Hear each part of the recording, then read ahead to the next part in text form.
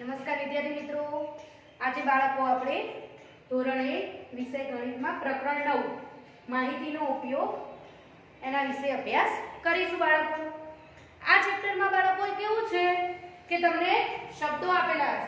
દાખલા તરીકે નીચેના શબ્દોને આધારે પ્રશ્નોના જવાબ લખો. તો શબ્દો આપેલા છે, બરોબર છે. આપણે શબ્દો પરથી આ પ્રશ્નોના શું લખવાના છે? જવાબ લખવાના છે. તો સૌપ્રથમ પહેલો પ્રશ્ન કે બધા નામોમાં ય કેટલી વખત આવે છે? તો આપણે આ શબ્દોમાં ય શોધીશું બાળકો. શું શોધવાનું? ય. તો જુઓ, જય છે ય, પછી વંદનામાં ય નથી, નયના તો નયનામાં ય છે, પછી અજય એમાં પણ ય છે, મગન એમાં ય નથી, પછી નભ એમાં પણ નથી, વલ્લભ એમાં પણ નથી, જયરામમાં ય છે, પછી અજગર અને મનીષ. તો હવે આપણે ય વાળા શબ્દો પકડીશું કે જય તો 1, પછી નયનામાં 2, અજયમાં 3, પછી જયરામમાં 4. તો 1, 2, 3 અને 4. તો અહીંયા આપણે લખીશું 4. એ જ રીતે જો બાળકો કે બધા નામોમાં ન કેટલી વખત આવે છે?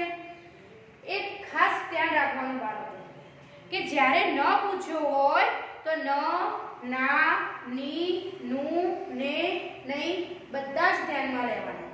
પણ જ્યારે કોઈ પણ પ્રશ્નમાં એવું પૂછ્યું હોય કે એકલો ની પૂછ્યો કે નને રસ્વઈની કે નને દીર્ઘઈની, તો બાળકો ન ધ્યાનમાં લેવાનો નહીં. એકલી ની આપી હોય તો ની જ ધ્યાનમાં લેવાનું. જ્યારે ન, નું, ને, નહીં આપ્યું હોય તો ધ્યાનમાં લેવાનું નહીં. બધા નામોમાં ન તો નયના અના છે પણ ધ્યાનમાં લેવાનું. એટલે એક વખત વંદના, નયના, એક વખત, બે વખત, 3 વખત, પછી મગન 4 વખત, ન 5 વખત, પછી વલ્લભમાં, જયરામમાં અને મનીષ 6 વખત. તો ફરીથી ગણીશું કે 1 વખત, 2 વખત, 3, પછી 4, પછી 5, પછી 6. તો અહીંયા લખીશું 6. પછી 4 અક્ષરવાળા નામ કેટલી વખત આવે છે? કેટલી અક્ષરવાળા બાળકો? 4 અક્ષરવાળા. તો આ બધા કેવા અક્ષરના છે? 2 અને 3 અક્ષરના છે. જ્યારે 1, 2, 3, 4, 1, 2, 3, 4, 1, 2, 3, 4. તો 4 અક્ષરવાળા નામ કેટલી વખત છે બાળકો? 3 વખત. પછી 2 અક્ષરવાળા નામ કેટલી વખત આવે છે? કેટલા અક્ષરવાળા બાળકો? 2 અક્ષરવાળા. તો જય એ 2 અક્ષરનો છે અને ન એ પણ 2 અક્ષરનો છે. તો અહીંયા લખીશું 2. પછી બધા નામોમાં મ કેટલી વખત આવે છે? મ મરચાનો મ. તો જયમાં મ નથી, વંદનામાં નથી, નયનામાં નથી, અજયમાં નથી, મગન તો 1 વખત, પછી નભમાં નથી, વલ્લભમાં જયરામ 2 વખત અને મનીષ 3 વખત. તો અહીંયા લખીશું 3. તો આ રીતે બાળકો શબ્દો પરથી આપણે શું લખ્યા? પ્રશ્નોના જવાબ લખ્યા.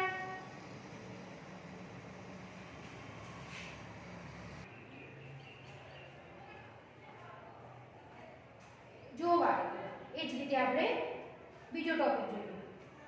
નીચેના શબ્દોના આધારે પ્રશ્નોના જવાબ લખો. અહીંયા અલગ શબ્દો લખેલા છે: સરગમ, નયન, કમલ, માયા, અમદાવાદ, પાલનપુર, બાહુબલી, પેડા અને બરફી.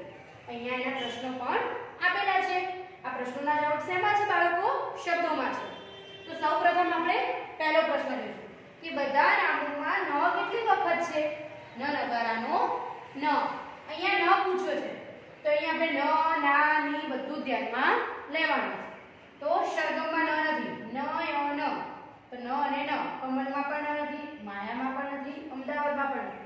પાલનપુર એમાં ન છે, બાહુબલીમાં નથી, પેડામાં નથી અને બરફીમાં નથી. હવે ગણીશું આપણે કે 1, 2, 1 અને 2 અને 3. તો ન કેટલા છે બાળકો? 3 વખત. પછી 5 અક્ષરવાળા નામ કેટલા છે? 5 અક્ષરવાળા. તો સરગમ એ તો 4 અક્ષરનું છે. પછી અમદાવાદ એ 5 અક્ષરનું છે. જુઓ 1, 2, 3, 4 અને 5. તો અમદાવાદ 5 અક્ષરનું થયું.